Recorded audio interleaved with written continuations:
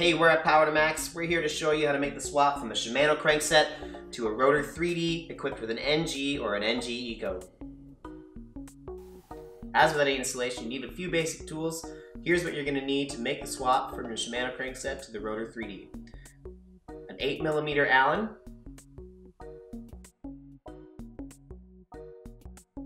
you're going to need a 5mm Allen key, you're going to need a T30 Torx wrench, which we have on the Shimano crank tool here. You're going to need the tool to remove the Holotech tension bolt, which is found on the back of the Park BBT9 tool here. There is one available from Shimano.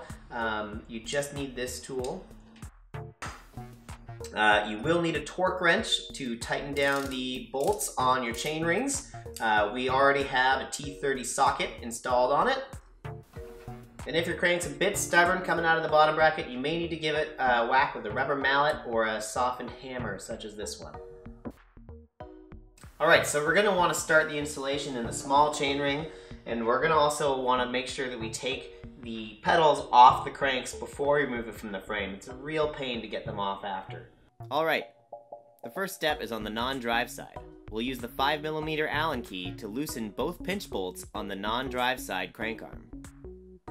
Next, removing the Holotech tension bolt using the Park BBT9 or Shimano tool.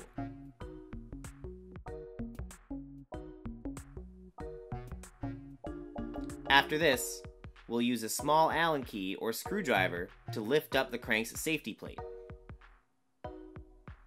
When both pinch bowls are loose and the safety plate is up, firmly hold the crank and pull straight out from the bottom bracket. To remove the drive side, first check if the axle will slide out of the bottom bracket by hand. If not, use a mallet to tap free the axle. Next, from the drive side, remove the chain from the small chainring, firmly grasp the cranks and chainrings, and pull directly out from the bottom bracket.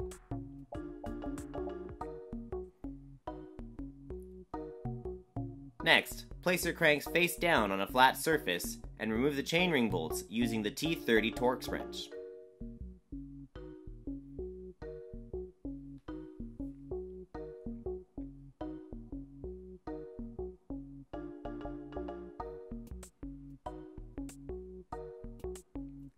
Now remove the small chainring, then feed the crank arm through the large chainring.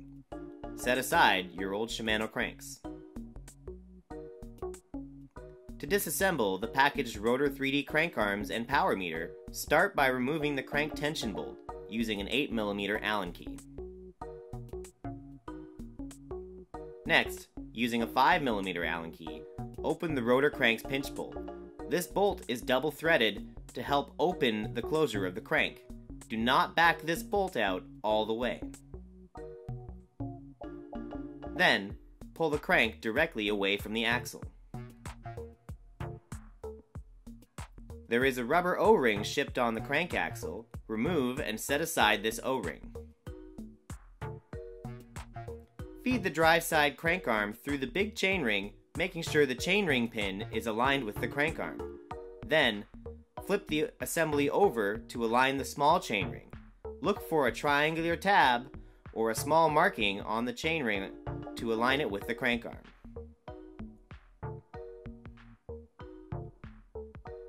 Now, replace the T30 Torx chainring bolts.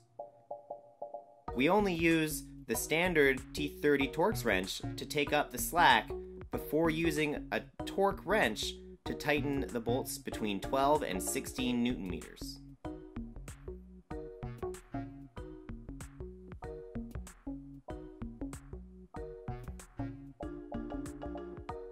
Next, ensure the chain goes over top of the axle and insert the axle into the bottom bracket.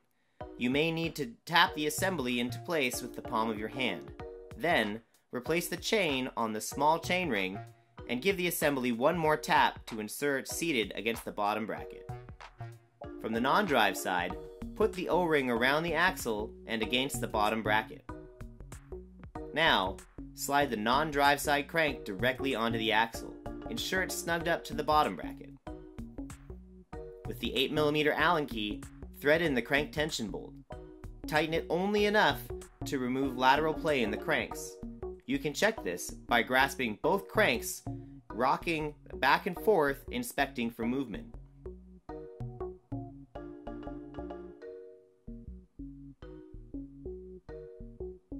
If no play is present and the cranks still spin freely, tighten the pinch bolt with a 5mm Allen key. The unique design of Rotor 3D cranks only needs this bolt tightened between 6 and 8 Nm.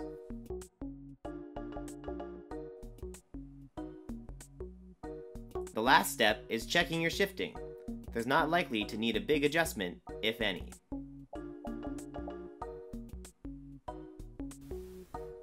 That's it. That's how you replace your Shimano crank with a Rotor 3D to start training with dual-sided, reliable power measurement on the NG or the NGeco.